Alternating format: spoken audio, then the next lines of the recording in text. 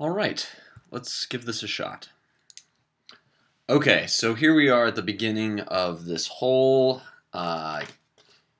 molecular biology description, which I'm going to do my best to make very clear, and I'm going to do my best to develop piece by piece in a way that's really easy to construct from the ground up. And in the interest of constructing things really from the ground up, starting at the beginning and then breaking it down into manageable chunks, we're going to start today with the idea called the central dogma. So I'm going to write that out. It's called the central because it's sort of the core of molecular biology, and dogma perhaps is a bad choice. Crick of Watson and Crick himself had problems with the fact that he used the word dogma after the fact. He just thought it was sort of a nice word, different from hypothesis, but it really should be the central hypothesis because you should feel free to doubt this. Dogma implies it shouldn't be doubted, but you should doubt the central dogma and you should question it, just like you should question all scientific ideas as you explore them. But the central dogma's central idea is the progression of information within a cell from DNA to protein, and that is from sort of the hard drive of the cell to the working machinery of the cell. So I'm going to draw this out. This should be very quick, but we're just going to draw out what the central dogma is. We're going to sort of fill in the caveats and the sort of special situations that sometimes apply. And then finally, we'll talk about how that leads in to other fields of study. So how, for example, the study of DNA leads into special methods and special questions, while the study of protein leads to its own special questions and special ideas. And that's going to form a kind of outline for where we're going to go from here. So, all right, I've said enough about that. Let's just get to it. So the central dogma says that DNA, which is deoxyribonucleic acid, I'm going to do makes with a little arrow here. DNA makes RNA. Really, it forms a template for RNA, which then forms a template for protein. Okay, and this actually may look familiar to you already. This might not be very interesting. DNA makes RNA makes protein. So let's go into detail now. So DNA is this nice double-stranded molecule, and what we mean by DNA makes RNA makes protein is we mean that the nucleotide sequence in DNA forms a template from which we then make an RNA sequence that's complementary to that. So you make a complementary sequence, and that's RNA. And we'll go into the details of this later, but let's just sketch it out to start. So this forms a template for RNA, and then RNA, through a somewhat stranger process that was figured out by a man named Sidney Brenner, makes, and Crick, of course, primarily, makes protein. All right, and protein, this is through these strange things called tRNAs. It allows an aggloming on of specific amino acids to form a protein, which is a series of amino acids which usually has a certain structure and has a certain activity. So that is it. It's very simple. So the DNA forms the core template. This is the hard drive, as I said. The RNA is kind of the intermediate, and then the protein is the machinery that does a lot of the work in the cell. Or does it? So this actually ends up being a little bit more complicated, right? Because like all things in science, the first thing you figure out is usually the simplified version, and then everything becomes more complicated. So DNA, in addition to making RNA, is capable of forming a template for itself. So DNA can form a template for itself. It turns out that this process requires protein. So protein helps DNA be a template for itself. Protein kind of influences and helps in this process of DNA replication. We have RNA in viruses, so I'm going to put this in a different color because it's a special situation, but RNA in some viruses can form a template for more RNA. And RNA can also form a template for making DNA. Again, in viruses, this is the process called reverse transcription, and it's very important in human immunodeficiency virus, or HIV, that RNA can form a template for DNA. And protein also, of course, helps in these two processes, right? So protein's helping out an RNA making itself, and protein's helping out in RNA going backwards to DNA.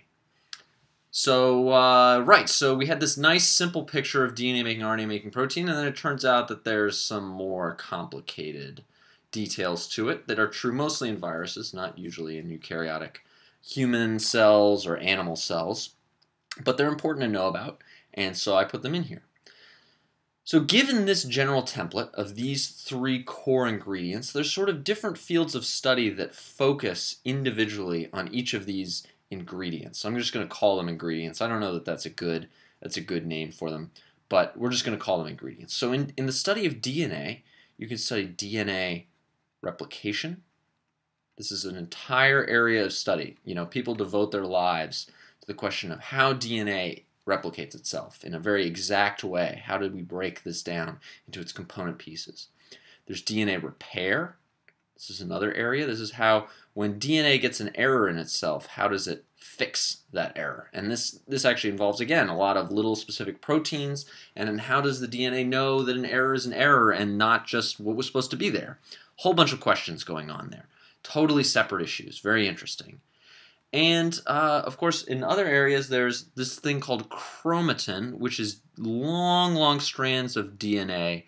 To make chromosomes have to get condensed down. So a long strand of DNA has to get kind of coiled up to turn into a chromosome. And, you know, chromosomes are usually drawn kind of like this. They have these nice little sort of X shape, right? I don't know if you've seen this before, but you have this nice little sort of X-shaped chromosome. And this is really coiled tightly DNA, and they call this chromatin, and it has all these interesting consequences in terms of what parts of DNA can make RNA and what parts are coiled so tightly that they can't actually make RNA. And so this ends up being another complete area. And there's all kinds of interesting methods in dealing with DNA that you will need to learn to be able to work in the lab, and you'll use them every day. So one of them, I'm just going to use an example, is called PCR, which I believe is, yes, it's polymerase. And this is going to sound kind of arcane, but don't worry about it. Polymerase chain reaction. I like that, chain reaction. Sounds very exciting. It's actually much less exciting than it sounds, but that's okay. Polymerase chain reaction, PCR. This is an everyday technique used in labs that uses very simple properties of DNA to do some pretty powerful things. So this is kind of an important core element of working in molecular biology lab, PCR. And then in RNA, you have all kinds of other questions too. So let's change to our RNA color. So we have RNA folding, which is how one strand of long RNA kind of folds in on itself and makes a structure, kind of like a protein makes a structure, and then can sometimes do a job. Then we're going to talk a lot about RNA splicing, and I won't go into that right now. You sort of have an idea of what splicing is already, but we'll talk in more detail about what RNA splicing is from the beginning, because I think that's important. I misspelled this, but I don't know how to fix it, so we're just going to go with it.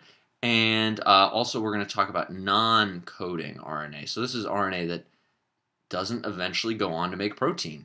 Some RNA just gets made, and then its entire point is to be RNA, and usually to have some kind of folded structure and then do some specific job on its own. It isn't a halfway point, it's actually the end point. So we'll talk about non-coding RNA. And in the world of protein, we're going to talk about some... we're just going to talk very briefly about these things. We're going to talk about folding, of course, because folding is the way that a protein turns into a useful protein. We're going to talk a little bit about the process of translation, so the process of turning RNA into protein, which is an interesting and important process.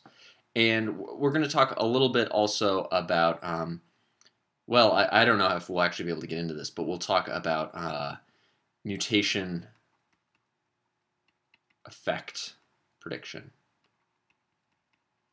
Just mutation effect here, but mutation effect prediction, which is when you make a change in the DNA, trying to figure out what that might mean about what changes will occur in the protein. And this will take us down a whole interesting road of protein alignments and trying to figure out what elements of proteins are essential for their function versus what are kind of inessential and just sort of along for the ride.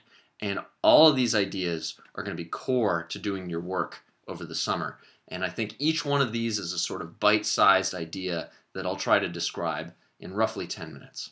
So I've taken a little bit longer than I'd intended, but I hope I've given you a good picture of what we're going to work on and what we're going to take a look at on our way to talking about sequencing, how to understand sequencing, and how we can use DNA sequencing as a tool to understand the basic core processes of the cell. So thanks for watching, and I'll see you again soon.